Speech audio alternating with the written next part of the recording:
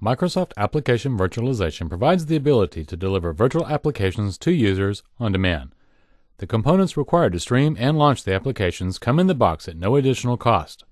AppV infrastructure provides enterprise-ready delivery, management, and client capabilities for your virtual applications.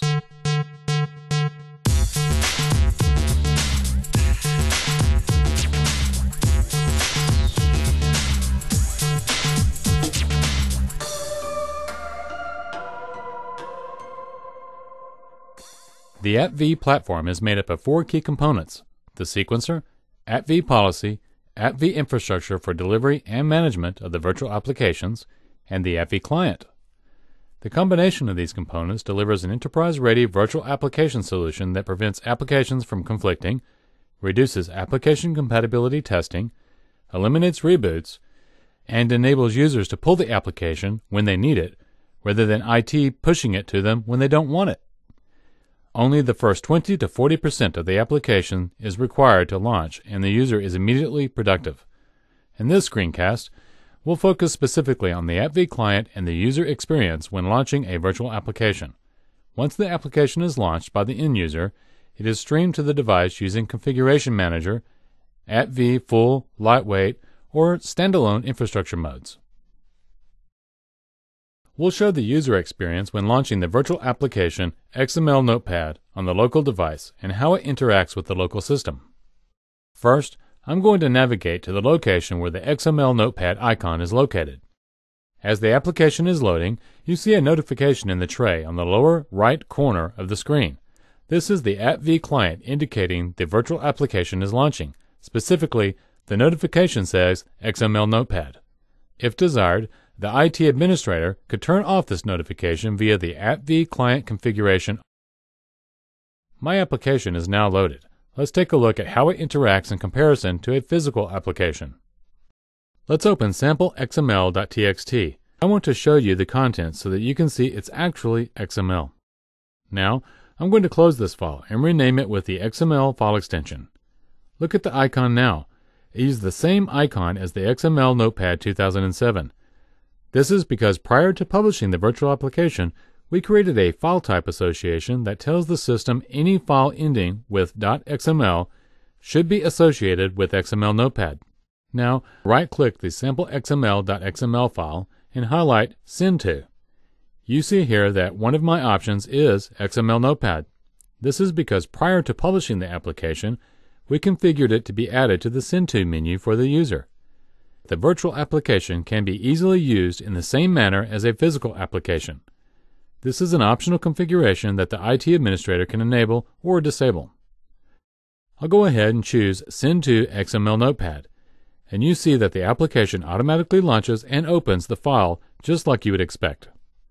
The key here is that the user experience is the same, regardless of the application being virtual. It should not matter if the application is physical or virtual, as long as they can complete their tasks.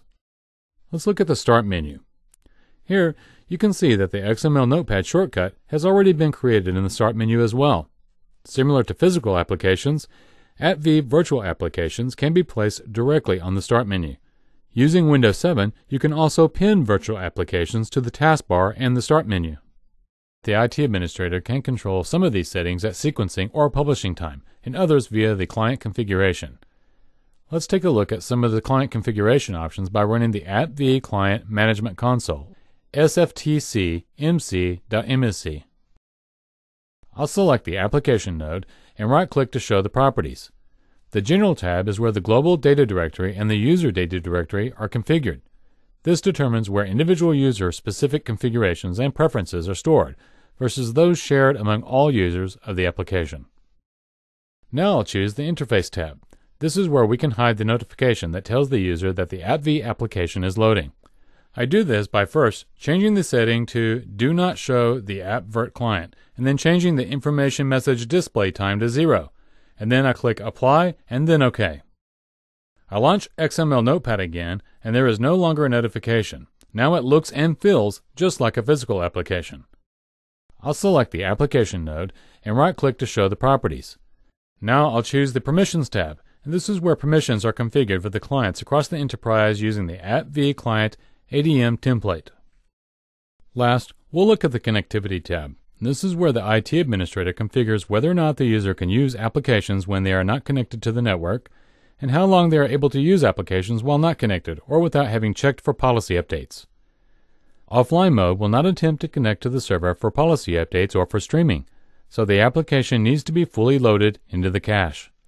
Offline mode needs to be enabled for all standalone scenarios, including SCCM, DVD, or USB. The AppV client provides the IT administrator with many flexible configuration options, depending on their enterprise business requirements. In this screencast, we reviewed the user experience when launching an application. We looked at how applying configuration at package time, such as send to and file type associations, get applied at the desktop. We also walked through how to remove the AppV notification when an application launches and other client configurations. Most importantly, we showed that AppV provides a seamless user experience while leveraging the power of virtualization to avoid application conflicts and installation.